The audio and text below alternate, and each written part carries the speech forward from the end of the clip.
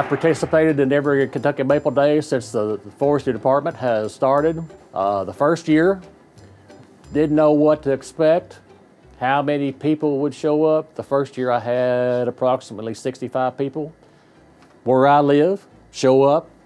Weather's supposed to be good tomorrow, so I hope to have a good turnout.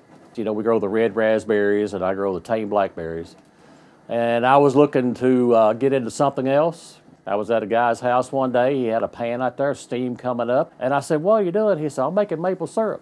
I said, "You can't make maple syrup in Kentucky." He said, "You just watch me." And first year I had about 30 taps and cook it in a round pot. It's kind of grew from there. People have the misconception of maple syrup coming from the northeast, especially Canada. You know, I thought, well, heck, why can't we make it in Kentucky? The window of opportunity in this area typically is the 1st of January to the end of February. Sometimes you can go to the first week of March. I just watch the buds on the sugar maple trees. When the buds start to swell, that's when I quit.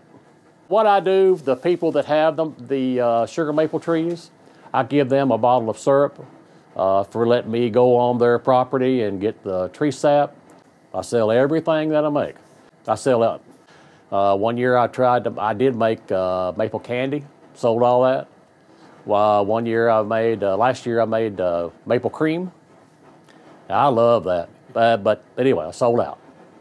What I always look at whenever I bottle it, I'll run a couple bottles out, and then I'll look at one and I'll hold it up in front of the light, see how clear it is, make sure my filter is doing what it's supposed to do.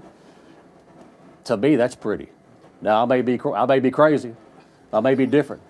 I would like to get an RO that would decrease my boiling time, and that would make my operation more efficient. And I'm just glad that the forestry department does this because it highlights Kentucky and the maple syrup industry. And I'm glad they do that. I hope they continue doing it. It helps me out a lot. Forestry is my main source of information about maple. If I see something and I don't know if it's a tree that I don't recognize, I'll make a picture and send it to them. Oh yeah, this. So last year I was somewhere around 1,200 gallons of sap.